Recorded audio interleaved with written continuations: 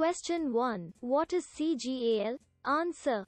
Cgal is an acronym for the Computational Geometry Algorithms Library. It is at the same time the short name for the Cgal open source project. The goal of the project is to provide easy access to efficient and reliable geometric algorithms to users in industry and academia. Question 2. Is Visual C++ 6 supported? Answer. No, it is not, and there is no hope that you can make the necessary fixes yourself to get it running with this compiler. The issue lies in the fact that VC6 did not support the template mechanism well enough.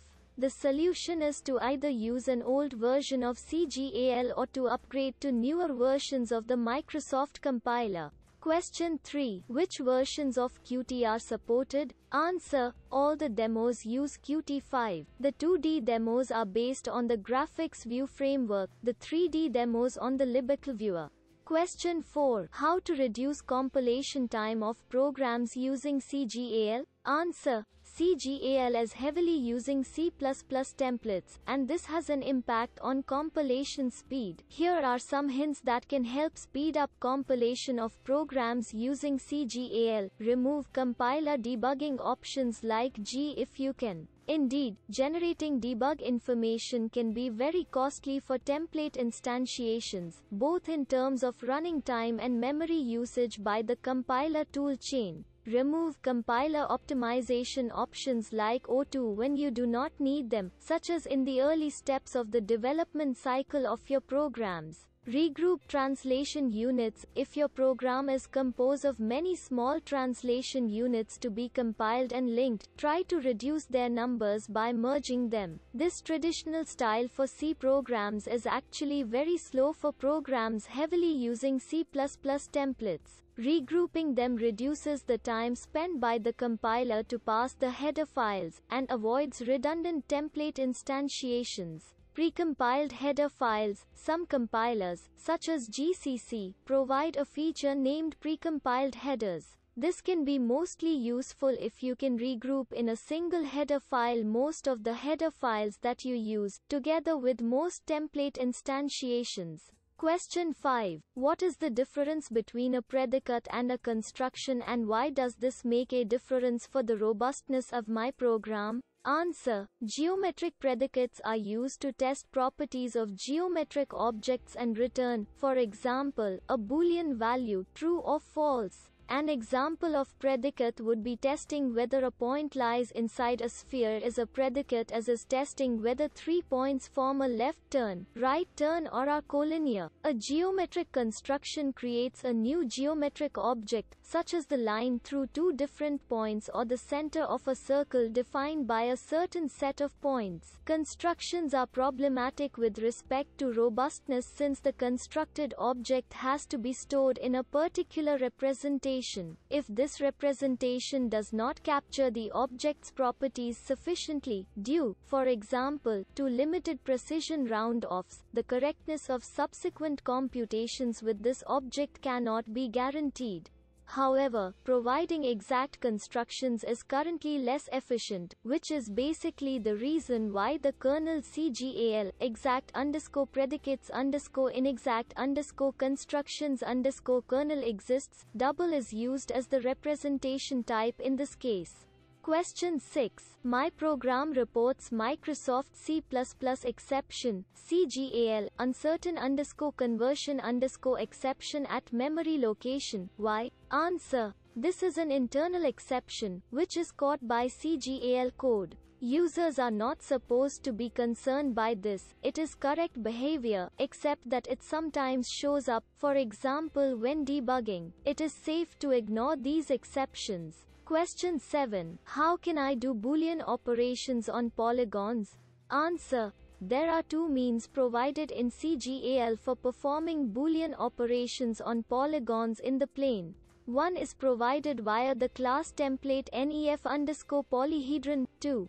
The other is provided via the Boolean set operations package. There are demo programs illustrating Boolean operations using both of these. The manual pages provide more information regarding, for example, additional functionality available with these class templates. Question 8. How do I compute the triangulation of the interior of a polygon? Answer. For this, one should use one of the constraint triangulation classes, constraint triangulation 2, constraint delunate triangulation 2 or constraint triangulation plus 2. The edges of the polygon should be input as constraints to the triangulation. The constructed triangulation will be a triangulation of the whole convex hull, but including as edges the edges of the polygon which are marked as constrained edges. From there it is easy to output the faces inside outside the polygon or to mark these faces as such.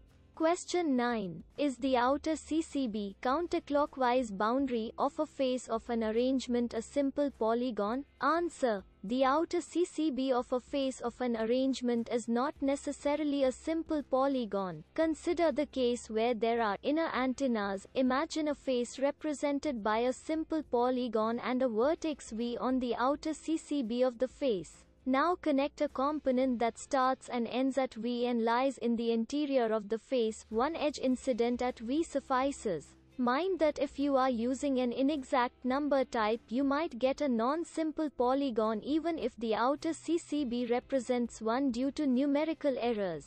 Question 10. Boolean set operations. How can I compute them? Answer. The package regularized Boolean set operation consists of the implementation of Boolean set operations on point sets bounded by weakly X monotone curves in two-dimensional Euclidean space. In particular, it contains the implementation of regularized Boolean set operations, intersection predicates, and point containment predicates. Ordinary Boolean set operations that operate on linear polygons, which distinguish between the interior and the boundary of a polygon, are supported by the planar Neff polyhedra package. For intersections of the interiors of polygons, also refer to the polygon intersection demo program, which is also available in the demo directory of the Cgal distribution.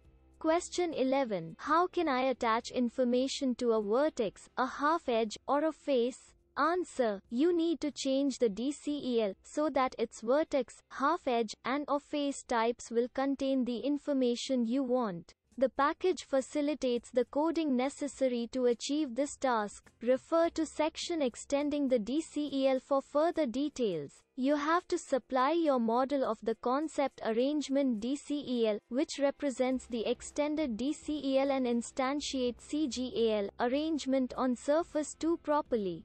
Question 12. Why is there no transform function for polyhedron 3? Answer. The polyhedral surface and other data structures in the basic library can have added geometric attributes by the user that would make a generally working transform function for affine transformations difficult to provide in the class, and on the other hand it is easy for a user to apply standard generic algorithms for that purpose.